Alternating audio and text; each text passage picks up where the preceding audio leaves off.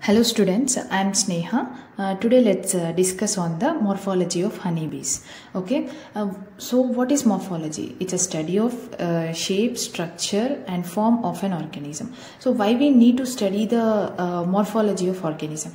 We need to recognize and identify the organism to know the species and genus level of that particular organism or the insect. So let's discuss on the external morphology of honeybees.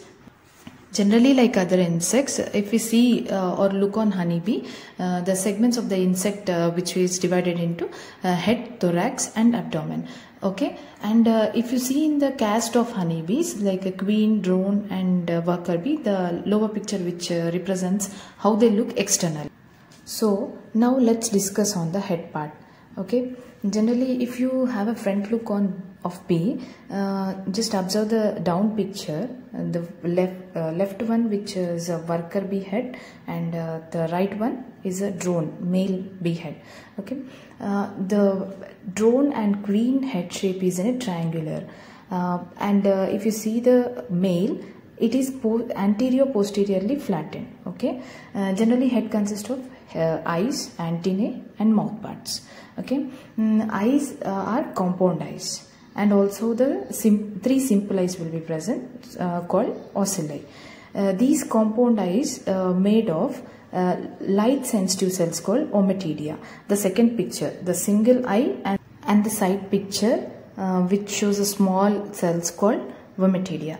Okay, and these three simple eyes which are arranged in between the two compound eyes in a triangular shape. You can observe the first picture. Okay, and also these compound eyes function basically the image and color perception, and the simple eyes is a light perception. So now coming to the part of bee head antennae, which is in a geniculate shape, that is elbow shaped, and it's in a pair, and they are present in a socket like membrane in head.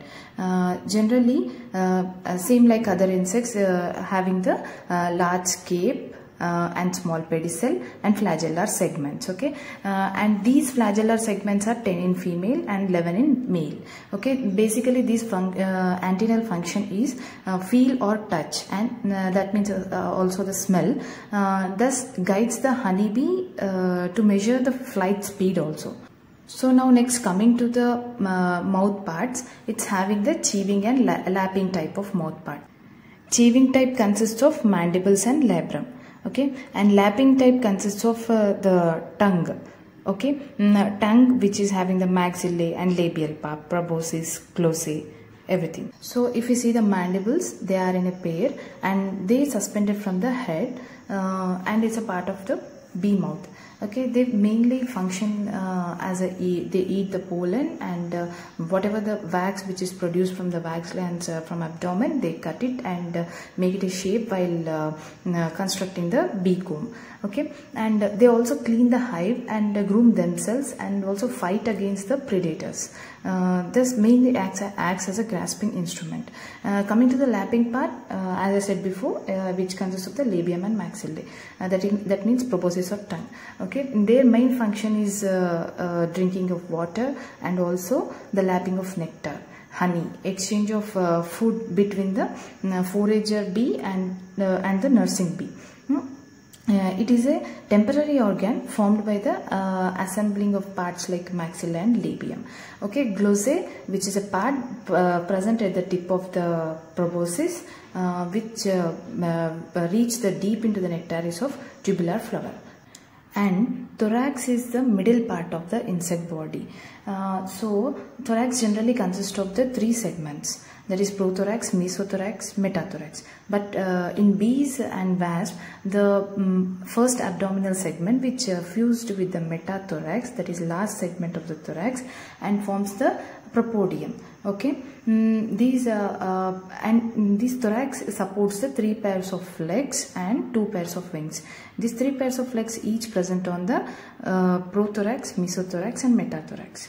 Okay, and two pairs of wings present on the mesothorax and metathorax. And not like other insects, bees are having the very important structures in legs and also having the different function. Generally, like other insects, the leg parts having in honeybees is coxa, trochanter, femur, tibia, and tarsus. So now coming to the foreleg or prothoracic legs, it consists of three important structures: eye brush, antennal cleaner, and pollen brush. So eye brush, which consisted of hairs on tibia. Basically, when honeybee which goes for collecting pollen, the pollen dust or the pollen which got when it got stuck on the honeybee eyes, it just remove or clean with the eye brush. And antennal cleaner, which consists of velum or fibula and antennal comb. If you see the foreleg here, it consists of the velum. It's a spur-like structure present at the distal end of the tibia. And antennal cleaner, it's a notch-like structure present on the metatarsus. Okay, these structures, when the dust or the pollen it got stuck on the antenna, it just keep that antenna on the antennal cleaner and it remove that dust with the velum. Pollen brush, it's a bristle like structure present on the basitarsus.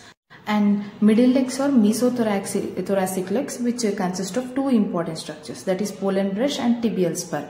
If you see that pollen brush, it's formed by the stiff hairs on the basitarsus, collect pollen from the middle part of the body.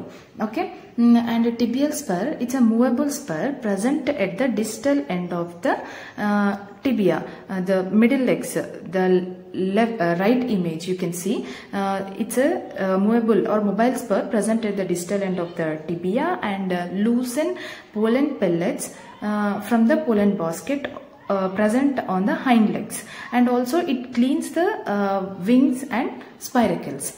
Okay, and coming to the hind legs or metathoracic legs, it consists of the three important structures. Those are pollen basket or corbicula, pollen packer or pollen press, and pollen comb. Pollen basket or corbicula enable bee to carry loads of pollen and propolis. Okay, pollen packer or pollen press consists of the pecten and auricle. Pecten is a stout bristle-like structure. If you see the down picture, the left one, you can observe the pecten. It's a stout bristle, and the auricle is a small plate fringed with hairs at the basal end. Okay, and also pollen comb will be present. Now coming to the wings of honeybees, they consist of the forewing and hindwing. Forewing is present on the mesothorax and hindwing is present on the metathorax. Okay, these wings are used for the flight and also cooling of the hive, and also to remove the excess moisture from honey. Okay, this hind wing having the hook-like structures at the anterior margin. During flight, these hooks are folded on the lower margin of the forewing and function as a unit. Both the wings move together with utilizing the body energy in efficient way to obtain higher flying and wing moving speed. Now coming to the posterior part of the insect called the abdomen. Here the segments having is 9 in adult, and in the larva it is having the 10 segments. Okay, first abdominal segment which fuses with the metathorax and forms the propodium, and second segment which is constricted called the petiole or pedicel, and the subsequent segments are known as the gaster. And here in abdomen there are important glands. Those are present in the 4th to 7th segment are wax glands. From this wax is produced to construct the comb, and 6th and 7th segments having the scent glands, which is used, the scent is produced for the communication. And two important organs present on the abdomen are the sting and spiracles. Sting, it is a modified ovipositor and serves as an instrument of defense. And spiracles, these are the breathing pores present on the sides of the thorax and abdomen. Thank you. I'll be dealing in the next presentation on the bee behavior, just basics and glance on the bee behavior.